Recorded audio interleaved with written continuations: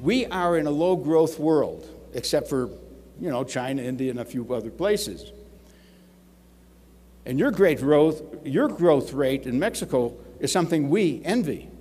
We're at sort of 2%, you're at 4 or 5%, and so on. So what's this about? My feeling was that how do I really grow? Well, the answer normally is, let's grow the way we grew before. Which means that you had 1 or 2 strategies, and that's how you became successful. And you know what? You're continuing those 2 strategies, and they ain't going to work anymore. It's a different world. It's an empowered consumer world, and so on and so forth. So, here are my 8 strategies. Now, by the way, each of those strategies, there's about 100 books on each of those. So the purpose of this book is to say, sit down with your management, your circle, your senior management, take one strategy at a time and say, are we doing that? Because it has companies being described for each strategy that are using that strategy well. The first way to grow is to be better at taking share away from your competitors. Right? It's attacking. How do you, whether it's a recession or not, how do you win some market share? The second way is, how do you build more committed customers and stakeholders? They love you. You're not going to lose, the retailer will keep giving you that much space for your Campbell soup or whatever. And the suppliers, you've chosen the best ones, and they work beautifully with you. And your customers just want to continue to buy from you. What's the science and art of loyalty?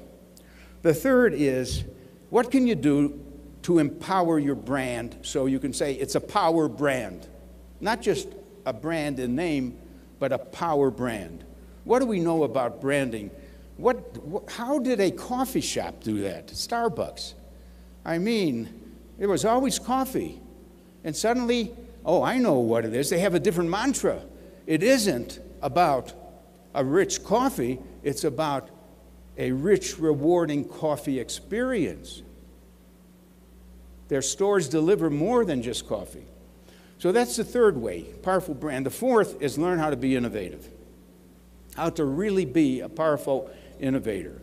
And by the way, I'm not just talking about that incremental innovation where Campbell Soup puts out a artichoke soup and a carrot soup. That's easy to do. Fine.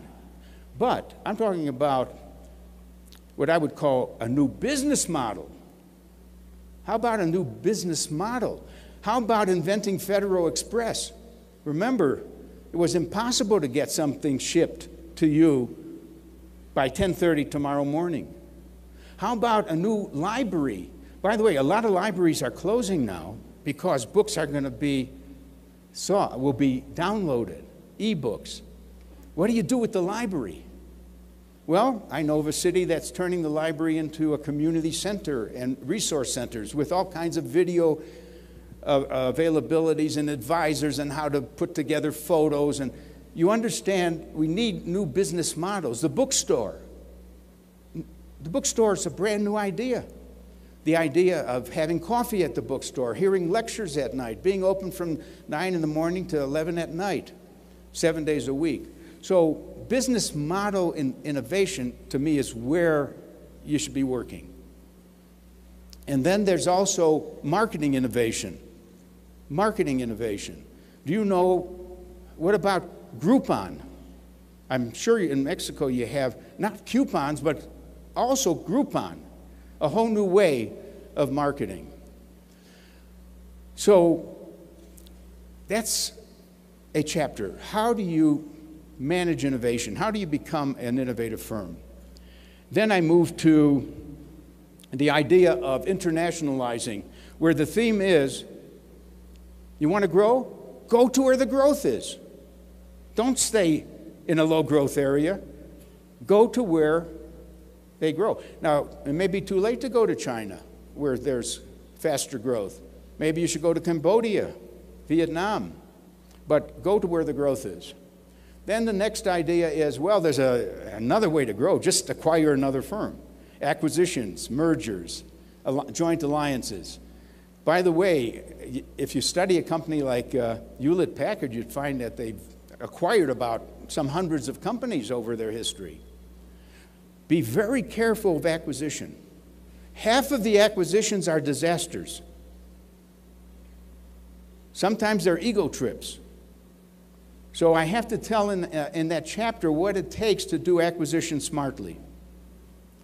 And then what about growing by building a outstanding reputation for social responsibility? When all your competitors are sort of indifferent or average at giving and caring about the planet, you stand out by going thoroughly green and so on, getting your costs down in the process as well, but showing that you care about the triple bottom line: people, planet, and profits, not just profits.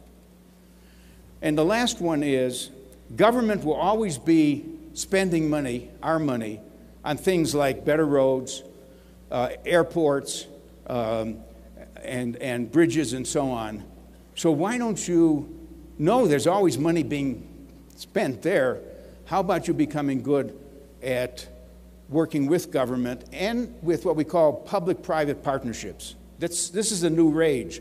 Government used to do everything with the money, with a bidding process. Now there are public-private partnerships, including NGOs as part of them.